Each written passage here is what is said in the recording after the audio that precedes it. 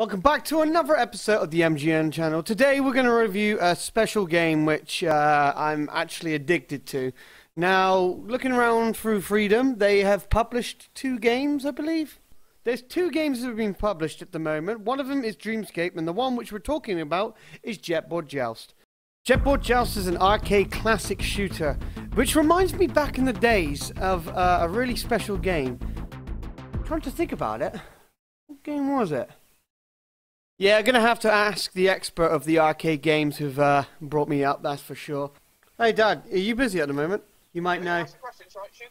Well, do you remember back in the old arcade days, there was a shooter game which has a little top map, and you could go around it endlessly trying to save people from getting abducted by aliens? What game was that called? Cause it, Defender, do you? Pardon?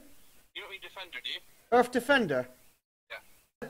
Like a little spaceship, and you're trying to stop them nicking your men. Is that what you're doing? Yeah, and they're flying up, and you got to shoot them down before they go straight up. Yeah, so I think it's Defender, mate. Yeah. Right. Alright, thank you very much for your help. No worries, son. Sorry, Dad. My bad. I had to. So, if I wanted to think of what Jetboard Joust is exactly like, or an inspiration, it would be Defender 1981. That classic game was a boss, but also very, very hard. With Jetboard Joust, it brings that kind of Defender style to a modern era, and I tell you what, it is absolutely nuts. So we're going to quickly have a bit of a discussion about it. We'll show you some gameplay, and then I'll tell you what I think of it.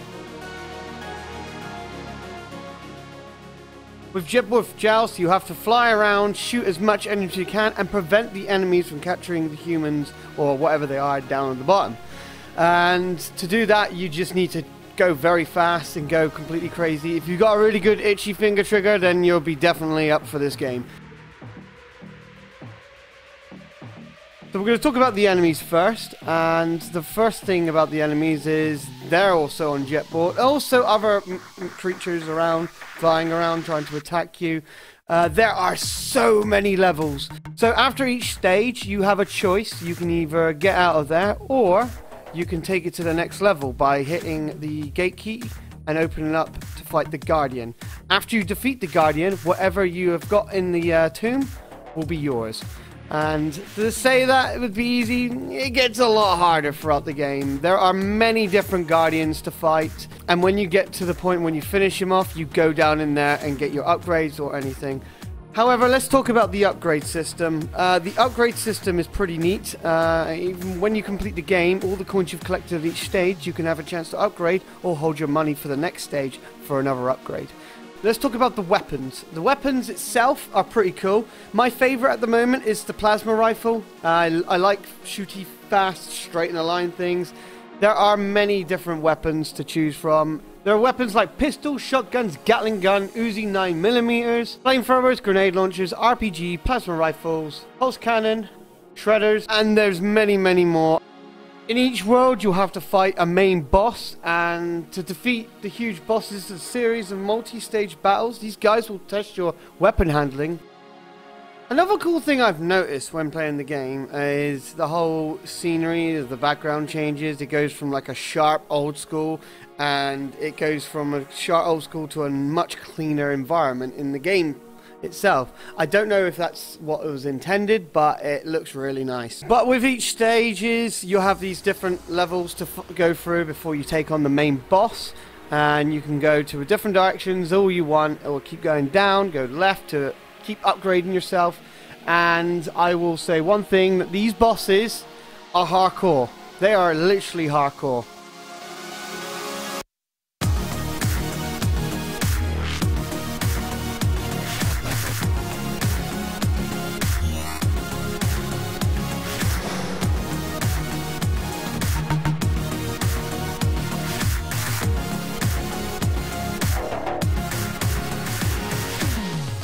The only thing I've got to say about it is the mouse and keyboard. I had to keybind my own stuff because the original buttons were just way too confusing for my mind.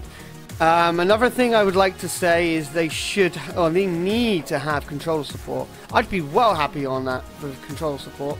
Another thing I noticed when playing the game is when you fly, whilst you're holding left and down, instead of it just going like a wavy up and down type of thing, which I thought would be pretty cool. It just instantly just drops you, which it gets confusing from time to time. Apart from that, the game is absolutely wonderful. I'm enjoying the heck out of it, and I'm glad I've managed to have my chance to play it. And I think you guys should just check it out as well. The links will be down in the description of their game. And yeah, fantastic game, I would say. I enjoy it. I'm going to keep playing more of it. In fact, I'm going to be doing a stream on it soon. And that is about it for this episode. Thank you so much for watching this little review. I hope you enjoyed it. Remember, my name's Cornish, and subscribe to the channel. You take care and have a wonderful day.